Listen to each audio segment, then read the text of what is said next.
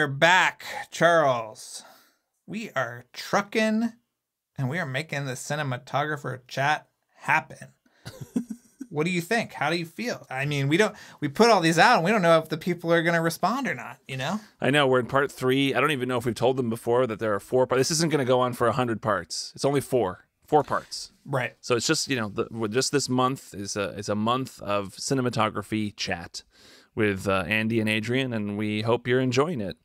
And we love both of these guys, and I probably should have mentioned that I had Adrian as the DP for the show Play-by-Play Season 1, and then Andy took over and did Seasons 2 and 3, and you can watch all 3 of those seasons right now on Roku channel. I don't know how much longer it's going to be on there, but it's been on there for a year or so now. And so if you have Roku channel or access to Roku channel, you should check out the show Play-by-Play. I directed the pilot, and I directed about almost half, maybe half the episodes of the entire series, so about half from each season.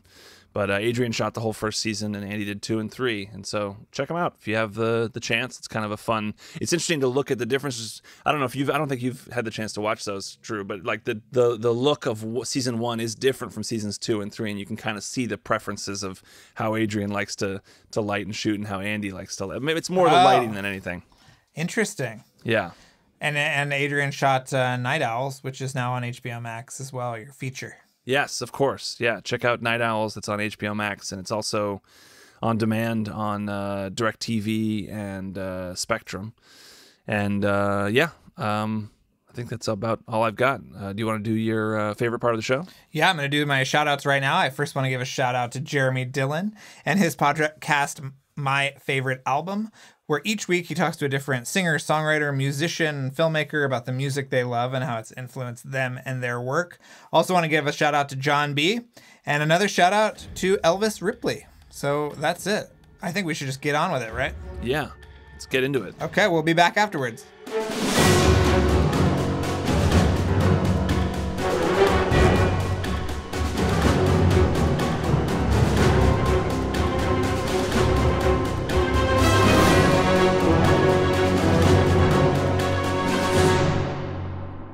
Well, I think that photographically, I think Rogue Nation harkens back a little bit more to 1, actually, for me.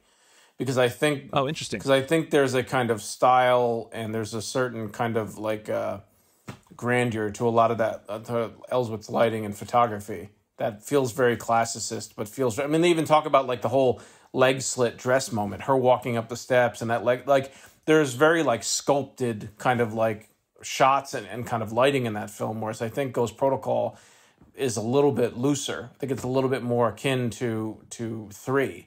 But the camera, I think, is a little bit more expressive and inventive in 4 than it is in 5. Maybe that's the nature of Bird as opposed to Macquarie. So I think those are the true handoffs for me between those 2 movies for me.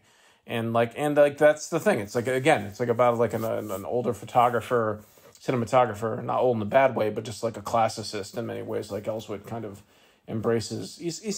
Ellsworth's interesting to me because like he's kind of like, he's a classic cinematographer in many ways, but he's also like straddling the lines between modernism until you get to like Fallout, which to me is like the kind of postmodern take on film noir and a lot of cinematography techniques as opposed to the first film, which is almost decidedly classic in terms of the way it uses light and composition and shot structure. So, I mean, the bracketing of those 2 movies, of Fallout and the first one, are really, the contrast is really incredible. Well, let's go to Fallout. What do you mean by modernist photography? Well, it's like a lot of guys from like shooting modern, they like spaces. And that's what I always feel in Fallout, is like all these spaces have a really kind of like lit presence as opposed to light on faces. Like as opposed to subjects being lit, it's more about like the environments. So there's a certain naturalism, but it's almost like a low key naturalism. I think there's a lot of things that feel more like The Godfather, frankly, in Fallout than anything close to like the first one. Just the way the whole uranium, that whole first bit going down like that, there's hardly any hard light. It feels like it's all soft light and deep shadows and kind of soft light on faces. there's a really kind of modern film noir aesthetic to Fallout that I find really fascinating. And it's beautifully lit. I mean, it's... Yeah, there's almost like there's like lights where there shouldn't be, and then other things that should be lit are completely dark. I remember thinking, and I think Charles and I, I'm sure, discussed this after we saw it for the first time, but just how unusual that kind of like lighting structure or whatever decisions that were being made were very different in that movie. Yeah, like, I mean, comparing one to Fallout, like one, the faces are so lit. The entire face, everything is so lit. It's that old kind of classical feeling Hollywood lighting. And you get to Fallout and one half of somebody's face is almost completely in darkness. There's no fill light on the edge of their head or anything like that. You can't really see. Or not a ton of edge lighting or a ton of backlighting. Like, it's more about faces and then like environments. It's really it's a fascinating look. To me, it's the biggest outlier photographically in the series. To me, Fallout is, you're saying? Yeah, it's I could listen to you guys talking about this for ages, because I was fascinated by the difference. I'm lumping 4 and 5 together, and then 6, because the Ellsworth, that type of photography, like Adrian said, like it's like a classic cinematographer, but he, shot There Will Be Blood. Like he's made a lot of the most important modern films. The Nightcrawler, which is an incredibly modern looking movie. Absolutely. And what blew me away is that it's everything is gorgeous, like everything. You pause it and you're like, oh, this is great. The lighting, and it doesn't draw a lot of attention to itself. And then 6, which I think would be that's where I would lean, but it's a little unfair to say because it's the most recent, so that makes sense. But it's like messy. The grain is a bit all over the place. They embrace it. Yeah. They flare the lens constantly. They let the contrast go up and down all the time. Like, there are scenes where the blacks are really black, and there are scenes where the blacks are incredibly milky. Whereas 4 and 5, it's so consistent. Whatever the look is, it's the look all the way through. And I had the fewest notes on 4 and 5 because it just like all was like perfect without being like, it doesn't have any of that beauty lighting that 1 has, like or it doesn't draw attention to itself. They're not throwing like a pro mist filter. They're not taking care of the women in that same classic way. It feels natural, but Hollywood natural. Whereas 6 is like dirty, but gorgeous dirty. Like I love that. Like I love that when it's messy, but gorgeous. Like that. I'm very drawn to that, but was super impressed with the Ellsworth ones, a little intimidated. Well, what did you think of the switch to digital for the helicopter stuff in 6? Was that noticeable to both of you guys? And did it detract, enhance? What do you think? I think, because that movie, I'm blown away by the pace of that movie. So I think if I didn't know that was, well, I guess I probably did notice it when I first saw it. But it's really because of the grain and the sharpness, I definitely, especially with the helicopter stuff, it feels different. But I kind of, I look for that stuff, and I'm also very drawn to the dirtiness. I love the grain, and so digital, it's one of the things that's so hard about it is like it's too clean for most of my tastes. Like, obviously there are projects where it's more appropriate, but yeah, it never bothered me, but it did. I was like, oh, it's almost a good way of seeing the difference. Like, if you want to fight for film, you can see its charms all over Fallout, and then it just like loses a little bit of that wabi-sabi, that little messiness that makes it so charming when it goes digital.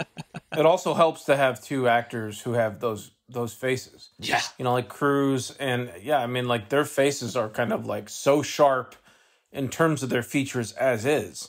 Like, it actually works for the digital. Now, if that was something like if you'd seen Rebecca Ferguson with that camera, like, how does that change the nature of the photography, how someone looks?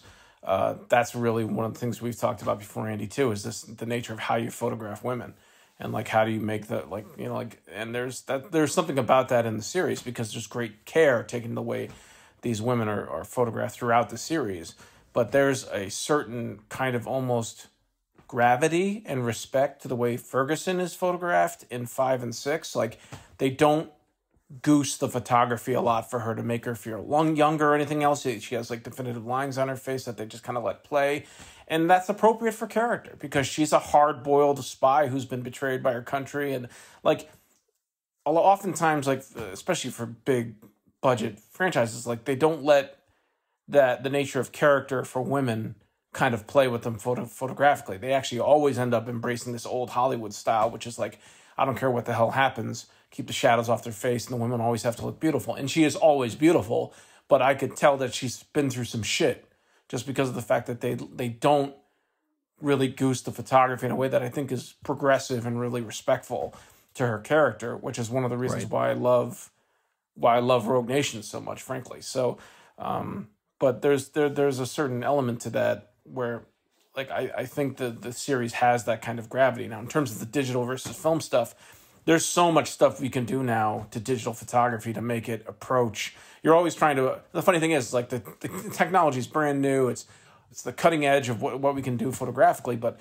it always ends up like we always keep going back to the same benchmark, which is to make it look more filmic, to make it look more like film. So yeah, we have incredibly sharp cameras to shoot 8K and whatever else, but we're always beating the shit out of it with filters and lighting and flares and vintage lenses to try and beat it down and make it look more classic. So that's the funniest fight that I have with this. And I'm really fascinated to see where the next film goes because they are shooting on the Sony Venice, and Sony cameras, at least to me, are traditionally the sharpest kind of cameras in terms of like their skin tones. But that camera, that Sony Venice camera they're shooting with, is a pretty remarkable camera. But I'm fascinated to see where the photography lands in the next picture. So yeah, what do you think about that, Andy? Yeah, I mean, I just finished a project that we shot on the Venice, and it was my first full, I'd shot with it a little bit, but it was my first full project with it. And it's a show with it that's, a bunch of women as the leads, and I beat the hell out of that sensor. I was, I had them detune, the lenses we got, I had them detune them. So like lower the contrast, lower the sharpness, beat it up. And then I had a whole filtration recipe that I used to smooth out skin, take all the sharpness out. I had to talk to VFX when they were putting in certain special effects. There's like a sprinkling of it throughout the show. And it's too sharp. It was too sharp. And I was like, guys, I spent so much time beating up this image, trying to take the edge off of this. Right. The VFX stand out. So we have to beat up the VFX too. And so I'm so curious with this, especially with, Cruise. I mean, he barely ages, but he does age. It's been a while. Like, how sharp will they let it be? Will they add grain is one of the things I'm the most curious about, because you can do so much, but, will they? Also, do you guys know who's shooting the new one? Yeah, it's actually the guy that shot the helicopter stuff.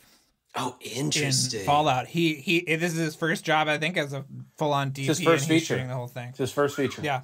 Wow. So is it Fraser Taggart? Yep. Is that his name? But he's an incredibly, his resume is like remarkable in terms of second unit stuff.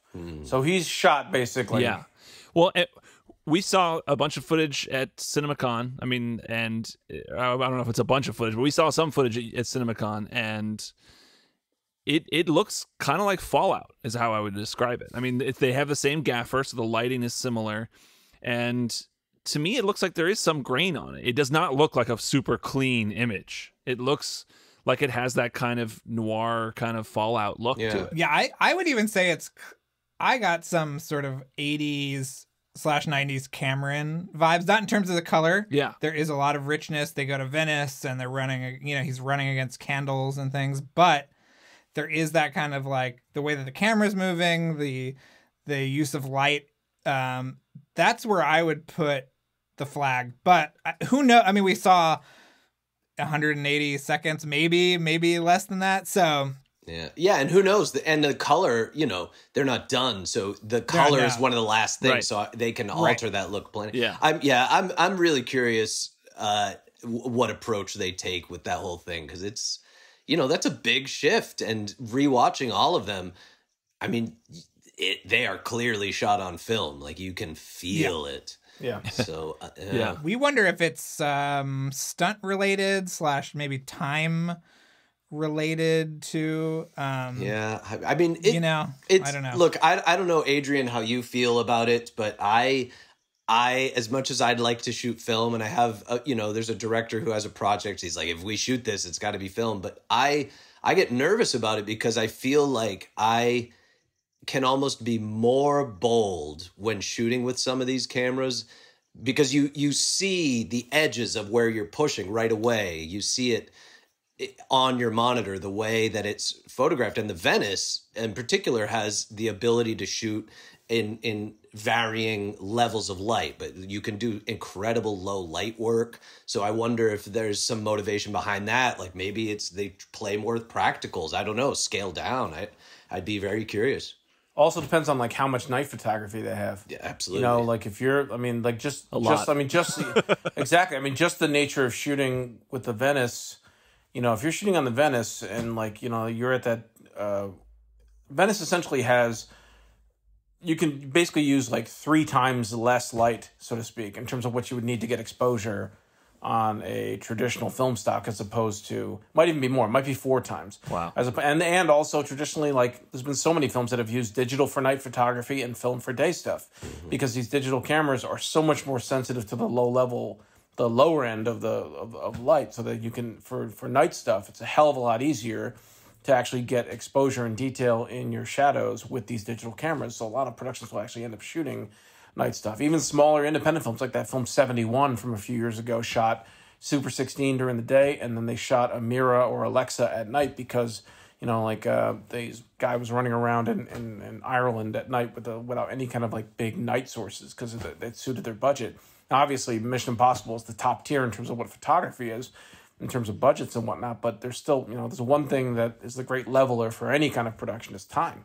You only have so much time. And if something's going to be able to work faster and cheaper, like it's going to end up winning out. I mean, I would imagine they're probably going to end up doing something like Live Grain, which is a program that algorithmically responds to shadows and highlights in photography and applies grain algorithmically so that it feels more natural and film-like. They'll probably end up doing something like that to be able to like pull the imagery closer to what's in the rest of the universe of the franchise. But we'll see. It'll be fascinating to see for sure.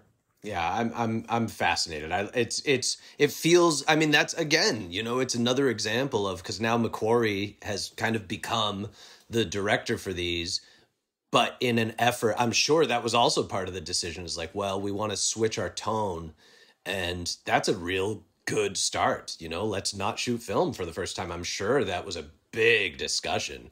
Especially because, and Tom Cruise is such like a big film guy. Yeah, exactly. Right.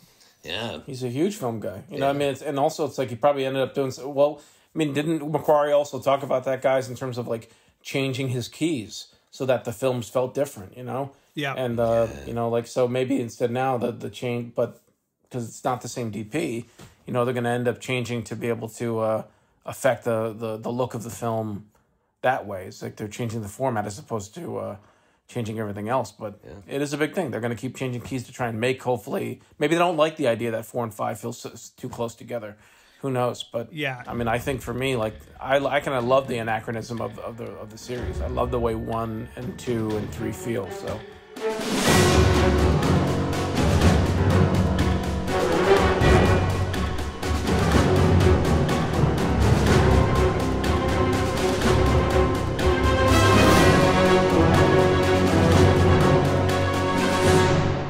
And we're back, turning another page in Light the Fuse, the book of Light the Fuse. How do you feel, Charles? I feel like this is a great book. It's a page turner. It's a page turner. It really is. You never know where we're going to go, but here we are. Yeah, and hopefully these mini episodes are leaving you wanting more, and you're going to keep coming back. We've got one more part next week. Yes.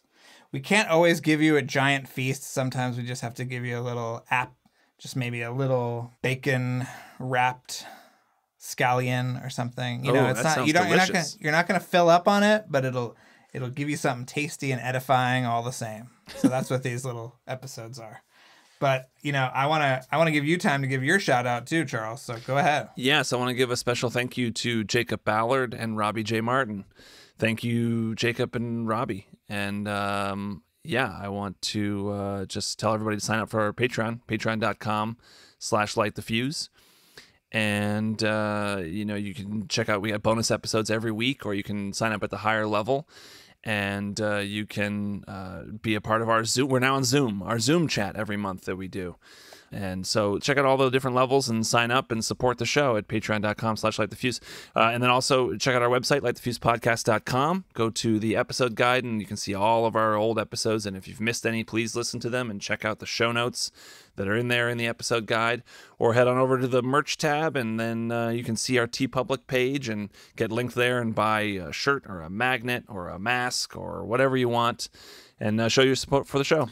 That's right. And if you could follow us on social media, Light the Fuse Pod on Instagram and Twitter, that's always the first place that we're going to be dropping news and funny GIFs and whatever else pops into our head. So please do that. Also remember to like, subscribe, rate, and review this show wherever you are listening to it. It really helps us out a lot. And we'll be back next week for the finale. Yes, we will. And I just want to say quickly that this episode was edited by Luke Burson and the music was by Kevin Blumenfeld. There you go. We'll be back next week.